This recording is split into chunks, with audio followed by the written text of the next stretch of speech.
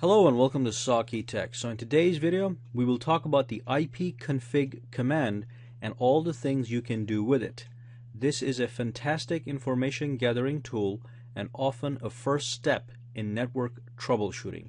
Now what ipconfig does is it displays the IP address, the subnet mask, and the default gateway for all network adapters. Okay, but that is not all that it does. There's other things that it is able to do. So let's start with typing in the ipconfig command. So that's ipconfig and press enter. So if you look on the top here, you see that it says Ethernet adapter local area connection. Now this is your local Ethernet adapter, meaning this is the NIC card, the network interface card that is attached on the back of your PC into which you plug in your Ethernet cable. So pertaining to that Ethernet adapter, you get your information right here. So the IP address of your computer is 192.168.1.6. The subnet mask you're using is 255.255.255.0, and the default gateway, which is your router, is 192.168.1.1. And remember, this is pertaining to the Ethernet adapter that is on the back of your PC into which you connect your Ethernet cable, the RJ45 cable. Alrighty, so from here, as you can see, you get the IP address, the subnet mask, and the default gateway. Now that is not all the information you can get. You can get much more than this. What you want to do is, let's type in CLS to clear the screen, and type in ipconfig one more time, and this time I'm going to type in /all. This is called a parameter. So anytime you put a slash and you put something after it, that's a parameter. So when we add the all parameter and press enter, we get much more information. So the first thing, let's go down here and look at the Ethernet adapter local area connection. Now let's go from top to bottom really quick. Over here it says the description. So it tells you what kind of adapter you have on the back of your PC. It gives the make and the model. So you have an Intel 825/790 gigabit network connection. So just by looking at this, you now know that you have a gigabit network adapter on the back of your PC. You get the physical address, which is the MAC address of your adapter.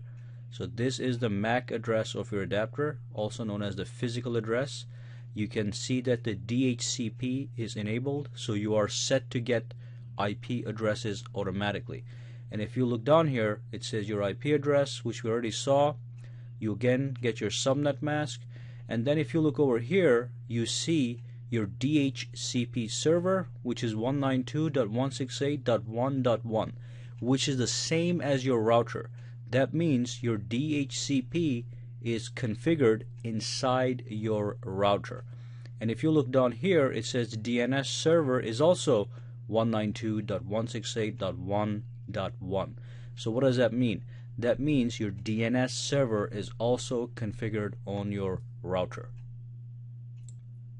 So basically, ipconfig is a perfect information gathering tool which gives you information regarding your local network. Like we just saw, we got the router address, we got the DHCP server address, and we've got the DNS IP address, and we know where they are. So if we have to make a change, we would go right into the router to play with the settings.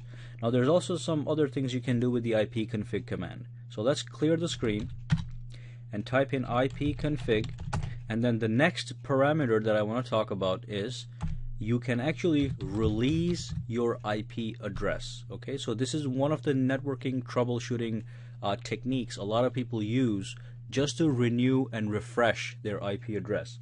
So if you type this in and you press enter, your IP address gets released, so you cannot go online anymore. Okay, so let's take that out, and as you can see under the Ethernet adapter local area connection, you've got nothing going on. Alrighty, so it's empty and it's empty.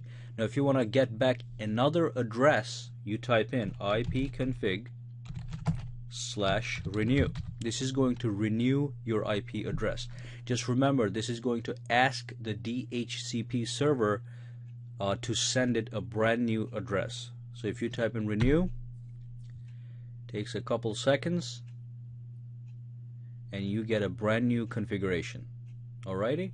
So remember, release and renew will refresh your IP address. And just one more thing I want to take a look at, and then we can end this conversation. ipconfig/all. Now the other thing you want to look at is when you get the IP address from a DHCP server, you actually get to lease the IP address. So you basically rent the IP address for a couple days. It could be a day, depends how you configured your DHCP server. So if you look over here, it says lease obtained Friday, May 9th, 2014 at 6:12 p.m. and the lease expires Saturday, May 10th, 2014, 6:12 p.m. So I just renewed my IP address. So that means I'm going to have it for an entire day before DHCP takes that away and gives me another one automatically. Okay? And you can change the lease time in your DHCP server settings. In my case, I have to go to my router to get that done. But as you can see, ipconfig is only good for renewing and releasing IP addresses, but on top of that you can get a lot of information regarding your network, your local adapter. So the basic idea behind ipconfig is to find out as much information as you can before you start to fix your network. Alright, so that brings us to the end of this discussion. Make sure you watch my networking playlist, for which I will leave a link in the description below, that is going to go over other commands such as the ping command, the nslookup command, and the traceRT command in detail. Alright, so that brings us to the end of this video. Go ahead and subscribe to my channel for more videos to come. Give me a thumbs up if you liked this video, and also you can go ahead and connect with me socially on Google+, Facebook, and Twitter, for which all the links are in the description below.